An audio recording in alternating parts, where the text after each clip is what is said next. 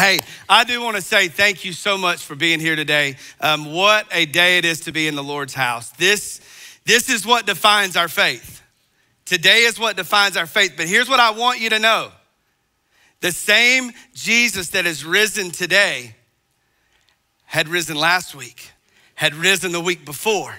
So let this not be anything new, that we celebrate the resurrection and life of Jesus Christ, because he has risen and he will always be risen.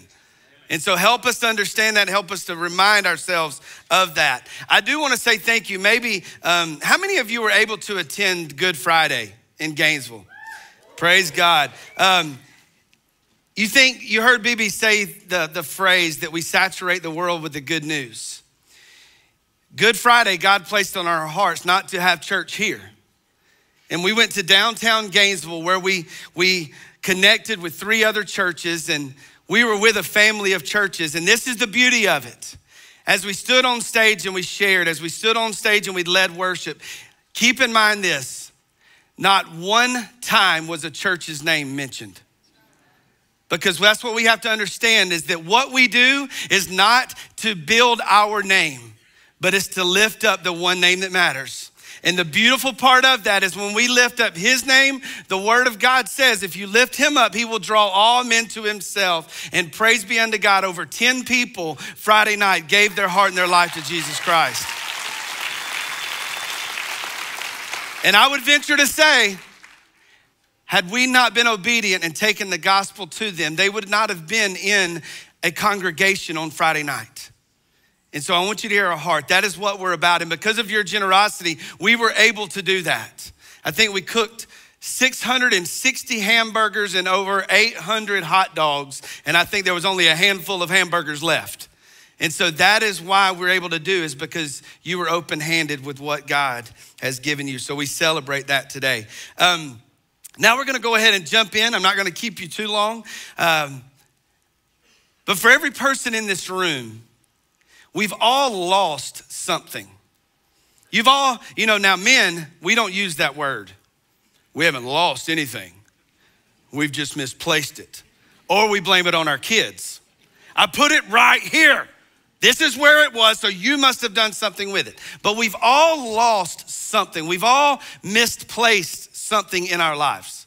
We can all, you're thinking about it right now, you're going, yeah, that was this morning when I couldn't find the car keys. That was you this morning saying, oh, I can't find my Bible. I can't find my jacket. It's because you don't own one. But there's nothing more frustrating than when you can't find what you're looking for. There's nothing more frustrating when you know you had it, but you can't find it anymore, and it's gone, and you can't figure out where it's gone to. And what we realize is the longer we look for it, the more frustrated we become. The longer we look for it, the more frustrated we become. The tension builds, the blood pressure rises, and if you're like me, we begin to sweat. And if you're like me, when that first round, the one thing that always goes missing in our house is the TV remote. How many of you can relate? It just, that first time, it's really not that big of a deal. You'll pull back the couch cushions. You'll pull up 87 blankets that are all over the living room. But then if that's the failed attempt and you've still torn the house apart, you can't find it, your second round of looking gets a lot more aggressive. Y'all know what I'm talking about. And instead of just pulling the couch cushions now, you begin to throw them. You begin to chunk blankets against the wall. You begin yelling at everybody. And then there's always that one family member that always asks you the dreaded question, well, where's the last place you've had it? Well, if I knew the last place I had it, I wouldn't be looking for it. That happened at our house this past week, and I'm being serious. But we all know that when we're looking for something, we get discouraged, we get frustrated, we get angry. But I think we can all look at our world. We can all look at our nation. We can all look at our community. And we can see that people, this concept that we're talking about, is exactly why we see people acting the way they're acting. They're frustrated. They're discouraged. They're stressed out. And the truth is the reason that they are, the reason that our world is in the condition it is, the reason that our nation is in the condition that it is they can't find what they're looking for. They can't find what they're looking for. And people are looking everywhere. They're trying everything. And what it continues to lead is it leads people to confusion. It leads people to frustration. It leads people to being anxious and being discouraged. And that's exactly what we see today when we look at the scripture. The three women that showed up to the tomb to look for the body of Jesus, the Bible says that they left perplexed. They were left perplexed, which literally means to be confused, means that they've lost their way, means they're disoriented. And that's what we're gonna look at today is what led to these women being so perplexed. I want you to turn to the Gospel of Luke. Luke chapter 24, it's no surprise that this is where we'll be reading from today. We're gonna read verses 1 through 9, and then we're just gonna kind of walk through this just very quickly this morning. But in the Gospel of Luke chapter 24, Luke chapter 24, and we're gonna read just verses 1 through 9. We read, but on the first day of the week, at early dawn, they came to the tomb bringing the spices which they had prepared. And they found the stone rolled away from the tomb. But when they entered, they did not find the body of the Lord Jesus. They didn't find what they were looking for. While they were perplexed about this, behold, two men suddenly stood near them in dazzling clothes. Must have been a tan sports coat. Dang, that's not even in the notes, and I brought attention to it. And the women were terrified. And they bowed their faces to the ground, and the men said to them, why do you seek the living one among the dead? He is not here, but he is risen. Remember how he spoke to you while he was still in Galilee, saying that the Son of Man must be delivered into the hands of sinful man and be crucified, and on the third day rise again. And they remembered his words. And they returned from the tomb and they reported all of these things to the 11 and to all of the rest. You see, up to this point, we know that Jesus had died, that Jesus had been murdered, that he'd been placed in this borrowed tomb. And these three women were taking the spices to anoint the body, to put it on the body of Jesus. And so when they did that, they arrived at the tomb and the stone had been rolled away. And according to the scripture, they looked in and they went in and the body was not there. They didn't find what they were looking for. And as a result of not finding what they were looking for, what we read is the very thing that we were talking about a moment ago, is the Bible says that they were perplexed. And as I shared again, I'll share it now. It says that when someone's perplexed, they lose their way. They're confused. Or they're lifted to a high level of anxiety. All of a sudden, these women went looking for something, stuck their head in, went into the tomb, and it was not there. And that is the moment that panic set in because they couldn't find what they were looking for. But then the next word we read, it says, while they were perplexed about this, behold. Behold. Charles Spurgeon says this, he said, when we see the word behold in the scripture, he calls it the word of wonder. And he claims that this word perplexed, that when we see it hanging in the scripture, that we need to treat it like an ancient billboard. That it means, hey, whatever I'm about to say next, you need to pay attention. Pay attention to what I'm about to say. Pay attention to what the word of God is about to announce. But he says, behold, basically he's saying, pay attention. And then listen what the angels say.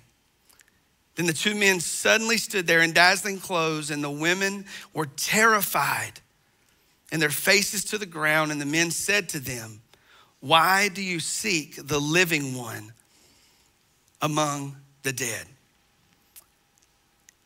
And so when these angels announce, behold, when they say, pay attention, What the angels are about to unpack is the truth that is going to let them know why they feel so perplexed. The angels are about to announce, here is the truth of why you are confused. Here's the truth of why you are anxious. Here's the truth of why you're discouraged. Here's the truth of why you are frustrated. And the truth is this, number one, you're not finding what you're looking for. You're not finding what you're looking for. And here's why. You ready? Here's what led to their perplexity. They're looking in the wrong place. They're looking in the wrong place. And they say, why do you look for the living among the dead? Then they go on to announce that he's alive. Now, why in the world would we go to a tomb to look for something that's alive? Because something that is alive is not in a tomb. And so he says there, why are you looking for the living among the dead? Because something that is alive is not going to be in a tomb. And so this poses a question. And these two truths that we're going to unpack, number one, we've just mentioned it, that they were looking in the wrong place. But these two truths that we're going to unpack today, I think if we look at them, we can relate this to our context. We can look at this and we can look through the eyes of this scripture and we can see that there's so many things in our life that lead us to being perplexed, that lead to these overwhelming emotions of perplexity. And the first time we see that we're led that way, what I want you to hear today is this. We're feeling perplexed because a lot of us are looking in the wrong place. We're looking in the wrong place. These women came looking for life. They came looking for life because, as we've already heard this morning at the sunrise, the reason that they wanted to be in the presence of Jesus is because with Jesus there was joy, there was hope, there was peace, there was courage. And they were still looking for these things. The reason that our world is in the condition it is because we have a world full of people that are looking for joy, that are looking for hope, that are looking for peace, that are looking for contentment, that are looking for identity. And the bottom line is we are looking in the wrong place. We're looking in the wrong place. But you see, while we have a desire to have joy, while we have a desire to have peace, to have contentment, to have an identity, you understand that's the heart of the Father. The Father wants this very thing for his children. The Father wants that very thing for all of us in this room. That's the very reason that he sent his son. That is the very reason that he sent his son, is so that we could have this. And we read it all throughout the scripture. The Bible says this, that he himself is our peace. That he himself is our peace. And then Jesus goes on to say, may my joy be in you. Then he tells us, don't be anxious about your life. Then he goes on to proclaim that I am the way. Then we also read in the text that we who are in Christ, we're hidden in Christ. There's our identity. But the problem is our world and our culture and our nation is telling us that we can find all of this elsewhere. But I'm here to tell you this morning, if you continue to look in the wrong places, you're never going to find the joy, the peace, the contentment, the identity that your heart longs for. You're not gonna find it. And where we are so similar to these women, we are going to the deepest, darkest places to find it. We're looking for life. And why are we going to darkness to look for life? You're not gonna find it, it's not there. And so no matter how many times we go back to the darkness, you're never gonna find what your heart longs for. In the Gospel of John, listen to what Jesus says. In John chapter 4, verses 13 and 14, it says, Jesus answered and said to her, everyone who drinks of this water will thirst again. But whoever drinks of this water that I will give him shall never thirst. But the water that I will give him will become in him a well of water, springing up to eternal life. Stop looking in the wrong places. If we continue to look in the wrong places, you're going to continue to be overwhelmed by emptiness. We've got to stop looking in the wrong places. And where I want you to examine your heart today is, where are you looking? Where are you looking to find joy? Where are you looking to find contentment? Where are you looking to find peace? Are you looking to your job? Are you looking to relationships? And husbands and wives, I'll even direct that to us right now. If you're looking for the peace and the joy and contentment that God places in our heart, can I tell you, your spouse is not going to feel that. This is why marriages fall apart, is because we have an expectation of our spouse that only Jesus Christ can fill. So we've got to quit depending upon these earthly relationships to fill a void that only the Son of God can. Are we finding it in these relationships? Are we finding it in how much money we have? Teenagers, are you finding it in your sports or your education? I wonder how many here today are looking for it in some sort of substance.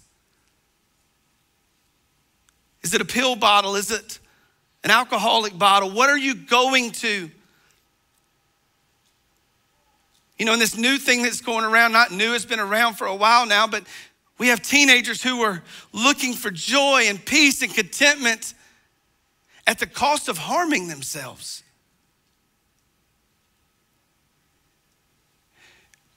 You're not going to find it. You're not going to find the very thing that God has placed in your heart that only He can fill. And the problem is we are guilty of looking. We're looking for the living among the dead. Because you realize what the world has to offer you is dead.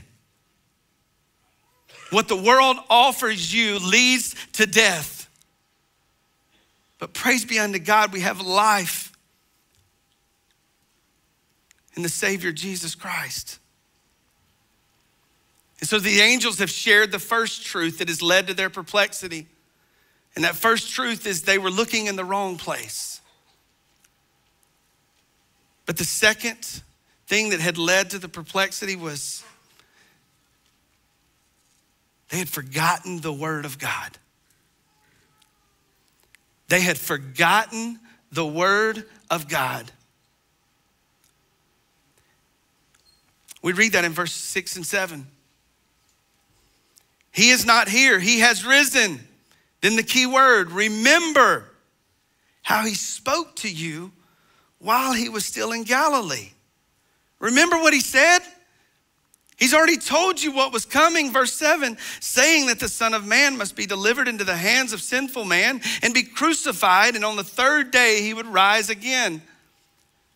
So if they remembered what the Son of God had said, they should not have been perplexed. But in their carnal mind, they had forgotten what Jesus had promised them was going to happen. How often do we as followers of Jesus Christ, how often do we become overwhelmed with being perplexed simply because we forget the promises of God? We forget the word of God. And we're led to frustration, we're led to discouragement. because we forget the simple promises that God has given us. And here's some things that the word says, or how many times we say these things and then we combat it with the word of God. How many of us in this room, and you don't have to raise your hand, but how many of you have made this statement, I am overwhelmed? I am overwhelmed, but let me tell you what the word says. Jesus says, come to me and I will give you rest. So our flesh says one thing, the word of God says the opposite. We say things like, I can't take it anymore.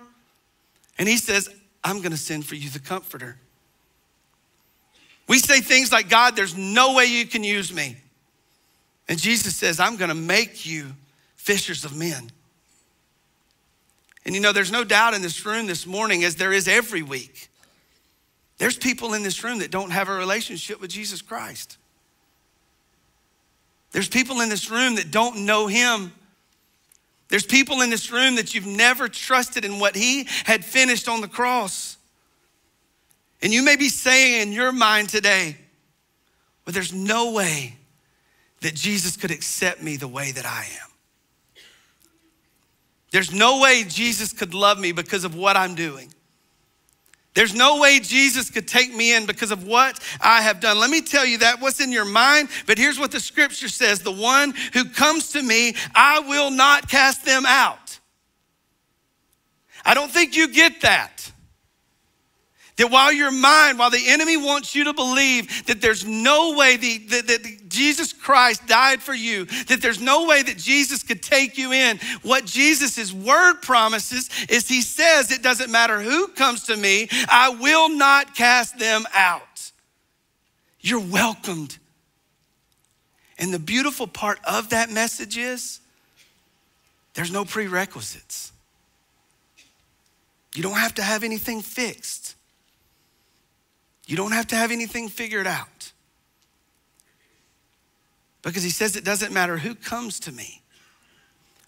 I'm not gonna cast you out. Bring all that you are. Bring everything that you think you're not. Bring all of your sinful habits. Bring all of your discouragements, bring all of your frustrations, bring your broken home, bring your broken marriages, bring all of those things. And he says, guess what? Because you're coming to me, I'm not gonna cast you out. Come just as you are. Come just as you are. And then when we come just as we are, what we see is what the scripture says, that for all of us, we need to be reminded that when we remember the word of God, when we hear the promises of God, when we hear the voice of Jesus, it brings transformation. It brings life change. You know, this morning, if you missed sunrise, there was 4 women that were able to stand and proclaim, because he lives, I can do this. Because he lives, I have overcome this. And it's not my job to tell their stories. But can I tell you that every single one of them have walked through some of the darkest valleys? But because of the presence of God, because he lives, they have overcome the very valleys that they were stuck in. Because they remembered the promises of God. Because they remembered the words of the Savior.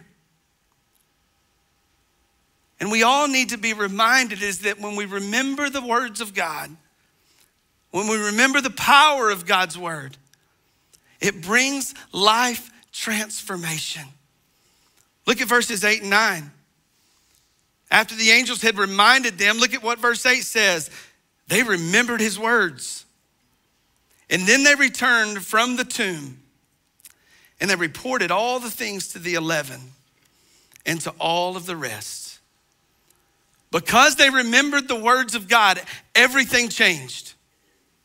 The word changed everything. They went from being distressed to being determined. Because they had forgotten, they had become paralyzed, they were perplexed, they were overwhelmed, and now all of a sudden they went from being perplexed to being on mission.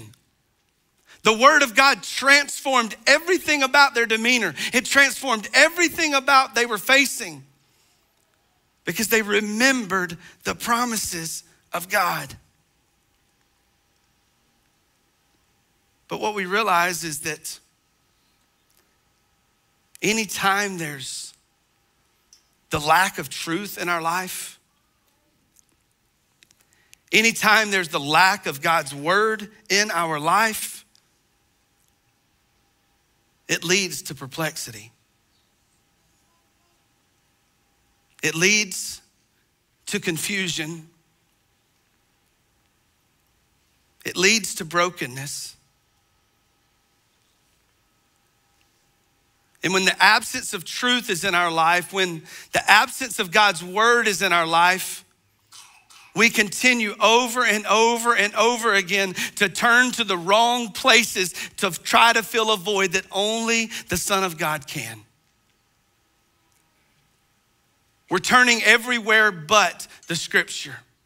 We're turning everywhere but the Savior. And just like we talked about in the beginning, the more you look and the more you don't find what you're looking for, the more discouraged you come, the more frustrated you become, the more aggravated you become, and the more hard-hearted you become, and the more just you're ready just to be done. Because you're not finding what you're looking for. And the only place you're gonna find what you're looking for is in Jesus. You know, maybe you're a believer here this morning. Maybe you've been walking with Jesus for 30 years, maybe 50 years, maybe 2 weeks. But maybe you've trusted in what he has done for you and you've been saved by the grace of God, but you're here this morning and you find yourself discouraged. You find yourself frustrated. You find yourself in that place where you're just wondering, what's it worth? Maybe the only reason you're here today is to be reminded of the truth. Is to be reminded of the truth of God's word.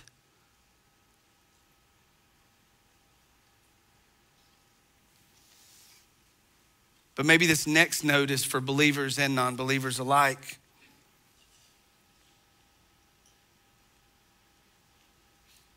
Stop looking in the wrong places.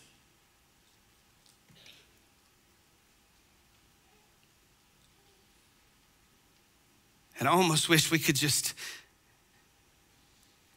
even give some sort of response here and just wonder how many of us can say that we're just looking in the wrong places. Because, and I tell you this, you think, well, you're the pastor, you don't ever look in the wrong places. Can I tell you that I look in the wrong places every single day? That I try to fill a void that only God can do. And I try to find that void in my kids. I try to find that void in my wife. And I try to find that void in my work. I try to find that void in my job. But at the end of the day, the only place that is gonna be filled is if I crawl up in the lap of my heavenly Father and I remember his promises, I remember his words. And this is on those days that I don't wanna go anymore. That is the day that the wind is put in my sail. Not because I've just risen up, but because the word of God has risen up in me. And this is life. And so I want you in the room, if you're a believer, to be okay with saying, you know what? I've trusted Jesus, but I'm still frustrated. I'm still discouraged. Can I tell you, join the club? We all go through those seasons and it's okay. It is okay to not be okay.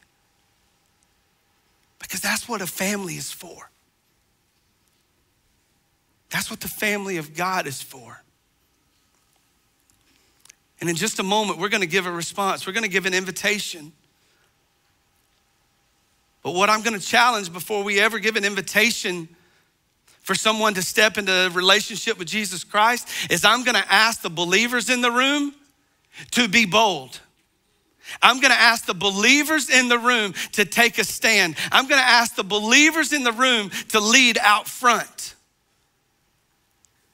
Because I think if there's people here that don't know Jesus and they can see that we too as believers still have tough times, that we still have struggles, that we're still frustrated, then all of a sudden those non-believers are gonna go, you know what? I thought I had to have it all figured out. But I know that guy right there. That's the preacher over there at that church. And he's wearing a sharp blazer. But he gets discouraged. He gets frustrated. He gets down in the dumps.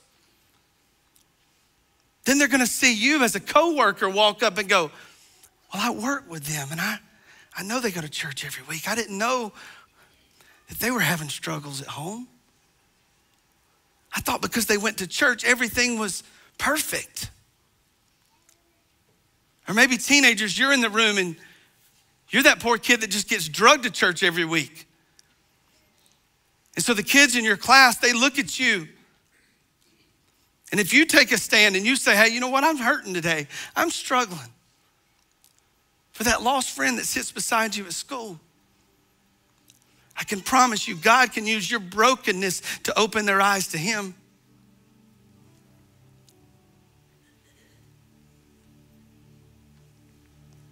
And so this morning, we've got to stop looking in the wrong places. But for you as a non-believer today, if you don't know Jesus, if you never trusted Jesus, here's what I want you to say. And I always be careful using this terminology because it frustrates me, because we always say, hey, you know what? I'm gonna go to church to try to find God.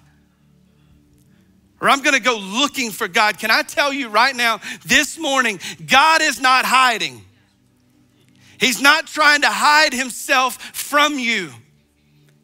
Matter of fact, according to the Old Testament, he began the pursuit of you. He became chasing after you. So he's doing, the last thing he's doing is hiding from you. But we have this in our mind that we've got to go to church to find God. Can I tell you? You don't have to look for God. Just open your eyes.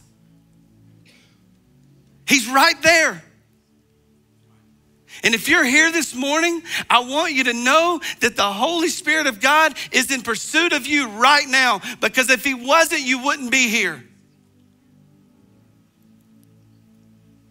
And that's what I love about Jesus, is that even in our discouragement, even in our perplexity, he's standing right there.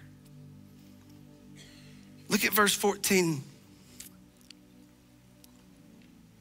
And they were talking with each other about all of these things which had taken place. And while they were talking and discussing, listen, Jesus himself approached and began traveling with them. Jesus approached them. But their eyes were prevented from recognizing him. But the good news in that passage today, the reason that he came out of the grave was so that we could have resurrection life, the same that was his. But the reason that he came out of that grave is so he could approach you.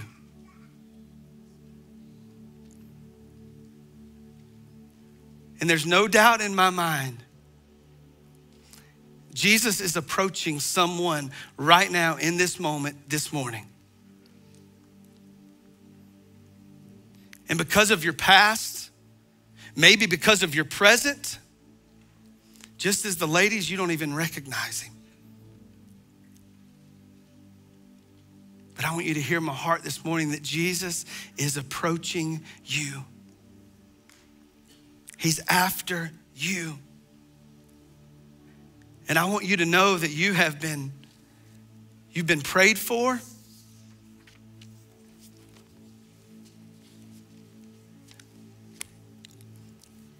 I have fasted, praying that someone would come to know the Lord today.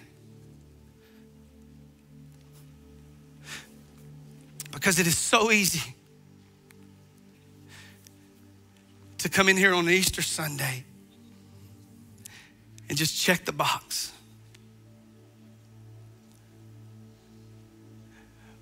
But I want you to hear this morning that Jesus is approaching you. So where are you at this morning? Are we looking in the wrong places? Or have we forgotten the word of God? It's that simple. And so what I want to do before we even get into a moment of worship today, I know some of you are probably going, well, Brian, this is very like, oh, this is supposed to be like an uplifting day. Can I tell you? It is. Because my prayer has been for those who walk in dead, leave alive. The same way that Jesus went into the tomb, he went in dead, but he left alive. And that too can be yours. If you'll place your faith in the finished work of what he's done. You quit trying to do it.